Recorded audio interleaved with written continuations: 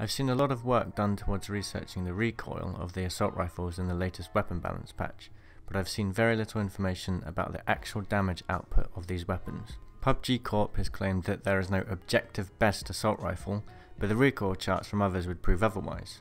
However, it's not just about recoil. When you factor in weapon fire rate and damage, each assault rifle has a very unique damage per second output. I wanted to research the damage per second of all assault rifles to find whether there really was an objective best AR in the latest patch.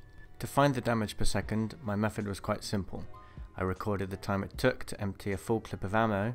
I then multiplied the weapon damage by the number of shots fired in that time frame. Finally, I divided this number by the overall time to find the damage per second. To make sure the numbers were accurate, I ran the test multiple times with each weapon, and I slowed the footage down initially to get precise timings.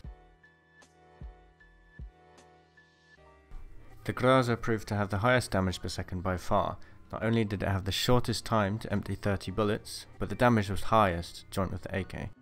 The AUG came in second, but quite a big jump behind the Graza. We then start to see a slow downward trend towards the rest of the assault rifles, first with the M4, then the AK, then the SCAR, then the M16. I used the burst fire mode on the M16, but even still the fire rate was just too slow for it to compete with other ARs. Here's an overview of all of the assault rifle DPS stats together. The Graza stands out by a mile, doing over 100 DPS more than any other assault rifle. This jump in power makes sense, it's an airdrop only weapon. The AUG, on the other hand, is woefully weak when compared to the others. Despite being an airdrop only weapon, the AUG only comes slightly ahead of the M416.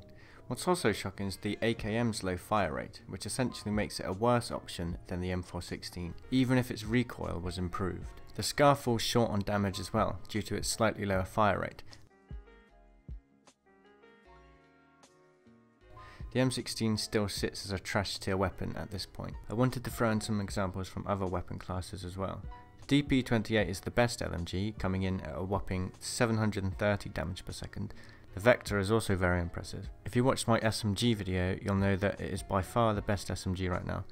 Its DPS sits at 574, putting it above everything else besides the Graza. As you'll know, it's not all about damage per second. Assault rifles have been so powerful in PUBG because they are great weapons at longer distances. This is where the recoil of each weapon comes into play. The less recoil, the easier it is to use a weapon on full auto at longer ranges. WackyJacky recently made an incredible recoil weapon analysis. I'll put the link in the description below. I've used WackyJacky's data and I have combined that with my own to create a graph to show the recoil versus damage output. Each weapon has a recoil forgiveness score out of 500 that correlates with the data WackyJacky showcased. The higher the recoil forgiveness, the easier the weapon is to control. This chart shows us how viable the weapons are with all things considered. There are a few things to note with this chart. Firstly, the M16 is very weak and yet it still has recoil that's difficult to control, making it pretty useless. The SCAR and M416 are at fairly even ground, although the M416 comes out ahead with slightly better damage and recoil control. The damage difference between the AUG and the M416 is negligible, but you are getting a massive boost in recoil control. Finally, we have the 7.62 weapons. In its current state, the AKM does very little to the meta. Its recoil and damage is worse than both the M416 and SCAR, making it less useful in almost all situations. The Graza, on the other hand, proves to be a valuable trade-off. You have more recoil to deal with, but with that you have a huge boost in damage. In summary, the M416 is the best all-round AR from open world spawns. The SCAR is alright too, but it just falls short slightly. The AKM, and especially the M16, should be avoided. With the airdrop weapons, you have a choice. Incredible recoil control with well-rounded damage with the AUG, or insane damage potential at the cost of more vertical recoil with the Graza. Thanks for watching this video. I hope that this information has proven useful. If you'd like more information like this, make sure to follow us on Twitter, and you can also subscribe here for new videos.